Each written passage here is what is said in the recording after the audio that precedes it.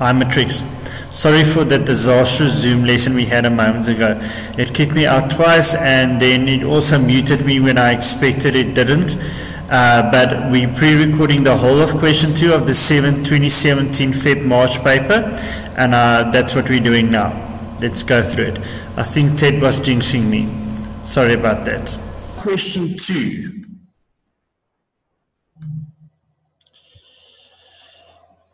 We've already done question 1 yesterday. So the diagram below represents the human female reproductive system. And it's a very easy one to draw. I've previously shown you guys when you draw it, simplify your drawing. It's a very simplified drawing, very nice drawing, and it shows everything that it needs to show. Then, identify part C. Now, normally when I get to part C, I say to you guys, please call it the birth canal. It's just so much easier to say in class if you say it's the birth canal.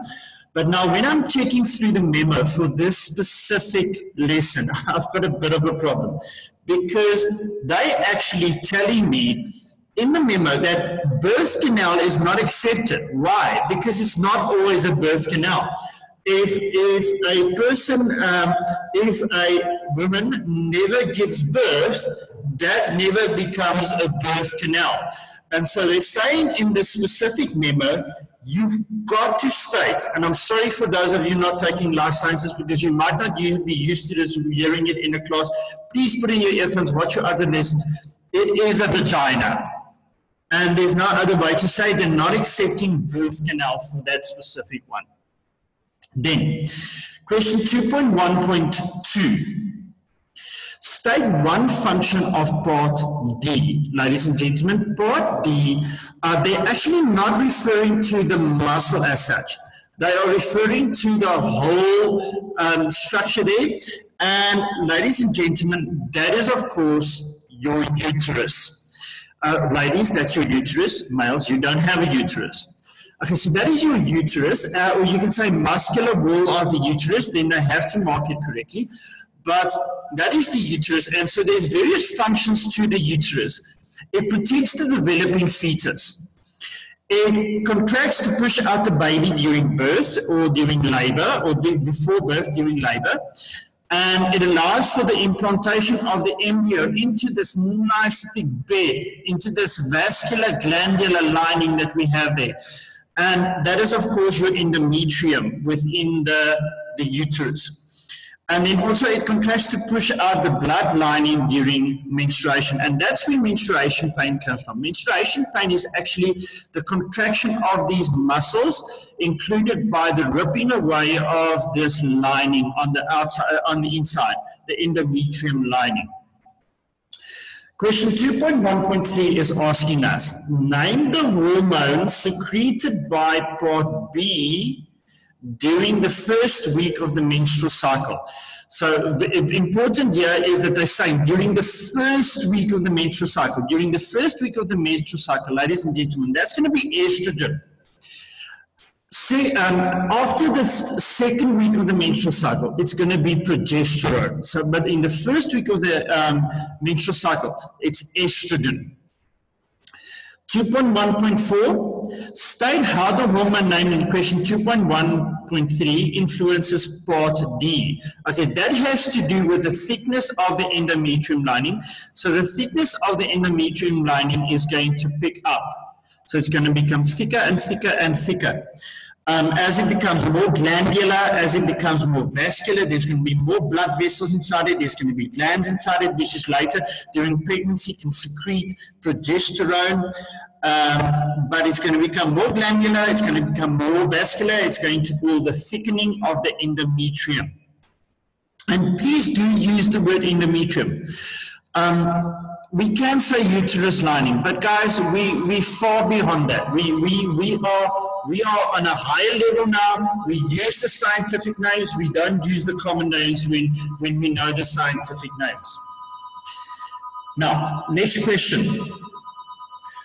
This bell is now going on for too long. During tubal ligation. Now, do you know what tubal ligation is? You actually don't. but that's not going to be, you're going to see what it is in a moment. We know it as another word. During tubal ligation, part A is surgically cut or tied. Okay, so let's take a look at, it's the fallopian tube. And the fallopian tube is cut or it's tied up. It's tied up so that sperm cannot reach and go through and reach the egg cell, and the egg cell cannot reach the uterus. So that's going to cause infertility. So that is a method of birth prevention. Okay. So explain how this procedure prevents pregnancy. So sperm cannot reach the ovum because the ovum is coming from the ovaries. The ovum is coming from the ovaries, and the sperm cannot reach the ovaries in the fallopian tube to fertilize it. Or the ovum can also not reach, it cannot go into the uterus so that implantation can take place and not even fertilization can take place. Okay, so that's our first question under question 2. Second question, an investigation was carried out to determine the effects of smoking during pregnancy on the baby's birth weight. Babies born weighing 2,499 grams, so 2,499 kilograms or less, have a low birth weight. So that's low. That's classified as a low birth weight. This comes back into later questions. So remember that now and read very carefully. You've got to read your questions very carefully. The table below compares the percentage of babies of low birth weight born with mothers who smoked and mothers who did not smoke in a certain city in 2009. And as we take a look at the results here, we see that for mothers that smoke, their baby's birth weight, there's a higher percentage of babies that are underweight if they were smoking. Okay, so then they ask you, draw a histogram. That's going to be important, histogram, to represent the percentage of births in each weight group born to mothers who smoke. Read your question matrix, and I'm going to show you why now. Because what are they asking here? Are they asking all the results? No, they are not. They are asking only those results of the mothers who smoked. Okay, grade 12, let's talk about how they're going to mark this graph. Okay, so they're going to give you a mark for your heading. Your heading needs to contain both variables that they are measuring or that they have stated in the investigation, your independent and your dependent variables. So basically it has to contain what's on your x-axis and what's on your y-axis. So the birth weight of the babies and the percentage of births of mothers of the mothers who smoked. Please notice in the question they only asked you to draw 4 bars, so they're going to give you a mark for 2 marks for drawing the correct 4 bars. If you draw the incorrect bars and you draw those mothers who didn't smoke, then they're not going to give you the full marks for that. They're going to give you a mark for the labels. For the labels, they'll give you a mark, but it has to contain the unit, and they'll give you a mark for the scale. Then they'll also give you a mark for the fact that it's a histogram, which means there mustn't be any spaces in between the bars. Read the questions very carefully and note what they are marking with regards to the graph. And when you go through past papers, note what they give marks for. Okay, so 2.2.2. Why were babies weighing more than 2,500 grams at birth not included in the investigation? Because they only consider babies under 2,500 grams as being a low birth weight. So they consider normal weight for 2,500 grams. Then, from there, state the general conclusion for this investigation based on the data in the table. So mothers who smoke tend to, their babies pregnant mothers who smoke the babies tend to have a lower birth weight than those who do not smoke. Describe how chemicals from cigarette smoke are able to reach the baby's blood from the mother's blood. Okay, so I've got two diagrams here to display. These diagrams are not in the paper, but it shows you the basic structure of the fetus and its surrounding layers. And the important thing here is the placenta. If we take a look at the placenta, chemicals can go from the mother's blood into the baby's blood via the placenta. So there's a connection, and the blood never mixes. Remember that the blood never mixes. People, that's a common mistake people make, is that they think that the baby's blood and the mother's blood mix. It doesn't. So I just want to show you something quickly.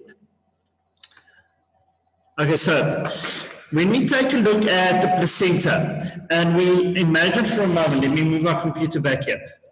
Teddy is going to help me in a moment when we get to the thyroid gland.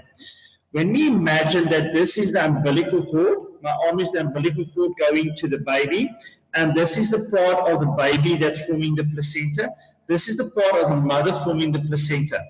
The two are in close contact with one another, but the blood doesn't mix. But we find that any substances that need to go to the baby from the mother's side is going to be transferred. Any substances like waste products and carbon dioxide that goes from the baby side to the mother then will be transferred to mommy. Okay. Let me share my screen again.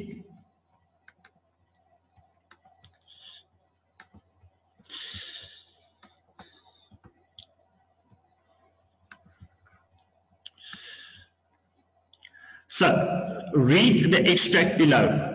I'll discuss this question. I've only got so much time left, so I'm going to skip this question for now. And I want to get to the thyroid gland question. Okay, no, let's go. I'll discuss that when I record the video, and I'll send that to you guys. Okay. In a species of sea turtles, the females leave the water to lay their eggs in a nest on the beach. The female makes the nest by digging a hole with her hind legs. A female is known to lay 100 or more eggs. So this already tells me something about the strategy, the reproductive strategy of this turtle. It says to me, because of the large amount of eggs that she's laying, what's going to happen is that a lot of these eggs aren't going to even make it to birth, or they're going to barely be born or hatch, and then they will not make it to adulthood. They're going to be predated upon. There's going to be very little parental care. And as I said to you with reproductive strategies, what you need to remember is that you're going to spend your energy somewhere. You're either going to spend your energy by making a lot of kids, but you're not going to have enough energy left to take care of them, or you're going to spend your energy on taking care of them, but then you're not going to have enough energy to make a lot of kids. So it's two strategies. The one is called an R strategy, and the one is called a K strategy. This is called an R strategy, and we're going to see that when we take a look at the graph as well in a moment. After the eggs have been laid, the female covers the nest with sand to hide it from predators and leaves the eggs to incubate on their own. So there's little parental care or no parental care. It takes about 2 months for the hatchlings to emerge from the nest. The hatchlings must try to make it to the sea safely. Only about 10% of the hatchlings usually make it to the sea safely and survive to reproduce. And then it shows you a graph of the population of surviving turtles. And then what we find is we call this an R strategy, and we're going to discuss that in a moment as compared to a K strategy, which looks like this, which has more individuals or less individuals being produced, but more of them survive until adulthood. Okay. Write down whether the type of reproduction in sea turtles is ovipary, vivipary, or ovovivipary. So remember, I told you with you guys, please use the O, and that looks like an egg. So OV, that's how you're going to remember it. Ovipary, ovipary. Okay, ovipary. Then, give a reason for your answer in question 2.3.1, because they lay eggs and the eggs hatch. That's why it's ovipary. The shape of the graph would differ if there's parental care. Describe how the shape of the graph would differ if there's parental care. There would be a higher survival rate. So it would look like the case strategy over here. Higher survival rate of individuals until adulthood. And adulthood is seen as the moment that they can reproduce themselves. Explain your question in 2.3.3, because those babies would be protected against things like predation. They would be taught how to get food and where's the best places to get food. And so because there's parental care, there's a higher survival rate until adulthood. Then 2.4, the diagram below represents parts of the human ear. Identify parts B, C, and D. Let's take a look. B, ladies and gentlemen, B is, of course, those that's to do with your balance. And so B controls your balance, and we call that part, and now it's on the tip of my tongue, I just can't, the semicircular canals. And remember, you have two parts to the ear, balancing part up top here and a hearing part at the bottom here. The cochlea for the hearing and the semicircular canals for the balancing. People, then, B is your eustachian, question B, part C, is your eustachian tube, which is, it runs right down into your nose and throat area, and it actually is there to balance out the pressure on either side of the tympanic membrane.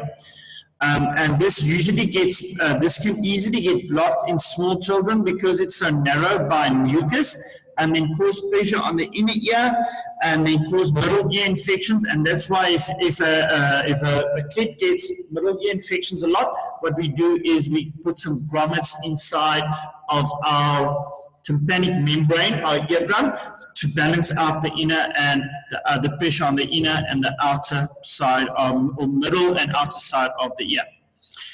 Then part D, ladies and gentlemen, please, it's easy for you to confuse these two little windows over here. The one is called the oval window, and the other one is called the round window. And D is the oval window. And the one below it is the round window.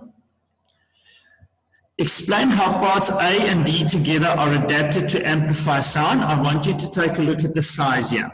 And I'm just going to use another color to show that to you. So if we do that, and that, and we can see, if we compare the size of these two, the size of the tympanic membrane and the size of the oval window, the oval window is a lot smaller. And because you have that it becoming smaller and smaller, and by the use of these little bones we have that are going smaller and smaller, we are amplifying the waves, we are amplifying the sound. So the function there is to amplify the sound, and it's adapted to amplify sound because the size difference between them, the size difference in the surface area between them. 2.4.3, state one advantage of the middle ear being filled with air. If it was filled with fluid, these ear bones that we have on the inside, in the middle ear, will not be able to vibrate properly. They need to be able to vibrate properly to transfer the sound. So it has to be filled with air. Okay, then 2.5, I just want to double check how much time we have left.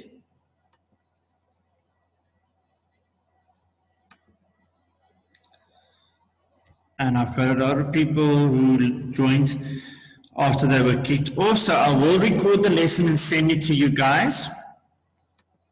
Okay. So in 2002, a former American football player was found dead in his truck. The doctor who handled the autopsy discovered that the football player had severe brain damage and that his death was caused by repeated blows to the head and repeated concussions. He called the disorder chronic traumatic, and I cannot pronounce that word. Don't ask me, and you don't need to know that word. It's just part of the context that they're using here. A more recent study was conducted which involved the brains of 165 people who played football at high school, college, and professional level. The study found evidence of CTE in 131 of the brains. The part of the brain affected by CTE is the cerebrum. It's going to be important now. State 2 possible symptoms of the disorder. They don't give you symptoms of the disorder, but they're telling you that it affects the cerebrum. And so they're actually asking you, what is the function of the cerebrum? They're not asking you what is the symptoms. They're actually just bypassing the question and asking you. They want to know what is the function of the cerebrum. And you need to know what the function of the cerebrum is. So what is the function of the cerebrum? It controls your higher thought processes. It controls your memory. It controls your judgment, your problem-solving abilities. And then also, it is what observes your senses. Okay, so grade 12, 2.5.2. State one way in which the brain is protected. Okay, so let me show you as well. So the brain is protected mainly by the skull. So we've got the skull on the outside, and that's protecting the brain. And then right below the skull, we've got membranes. We've got the meninges. And the meninges is to give a space in between the brain and the skull. So the brain doesn't, which is soft, doesn't touch the hard skull when we move around. When that does happen, we get concussion. We call it a concussion. But the meninges, the 3 layers of the meninges, is what also protects the brain. And you can also name all three layers of the meninges, which is the pia mater, the arachnoid, and the dura mater. We can see it's labeled for you over there. And then also there's the cerebrospinal fluid that's also protecting, that's around the brain, that is going to protect it. When we get meningitis, it means there's an infection of the meninges. And so that's where the word meningitis comes from. Also, when you get a lumbar punch, they actually draw some of that cerebrospinal fluid out of the meninges to be able to assess if there is any viruses or bacteria inside there. So that's why they would take a lumbar punch to see if there's any substances in there that might be infecting it. But this only counts out of 1 mark, so you can mention any one. So either the skull, the meninges, or you can name all 3 parts of the meninges, or you can mention that there is the cerebrospinal fluid that acts as a shock. These acts as a shock absorber so that your brain doesn't touch your skull when it moves inside your skull. Question 2.5.3. Explain why CTE does not usually affect essential life processes such as breathing or heart rate. So I'm just going to go and quickly switch on my camera here. You just make it a bit bigger for you so you can see properly. There we go. So there's your brain, and higher thought processes, CTE would affect, they tell you CTE is going to affect your cerebrum, but it doesn't affect your cerebellum, and it doesn't affect your brain stem or medulla oblongata. So that means that my normal life processes is in these areas, not in my higher function, where we have the cerebrum. So it's in the lower parts of the brain, and that's why normal life processes like breathing is not affected by CTE, because CTE would damage the cerebrum, not the cerebellum, not the medulla oblongata, not the brainstem. Okay, let's go back to our document.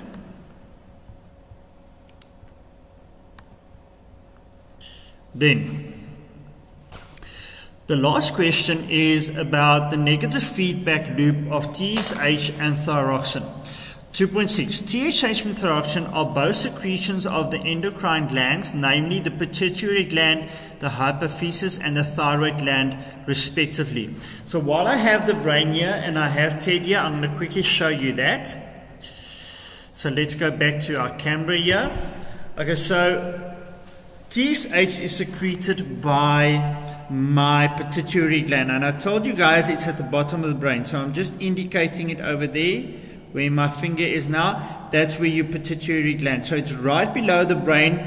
It's in close contact to the brain. Then your thyroid gland that is secreting thyroxine.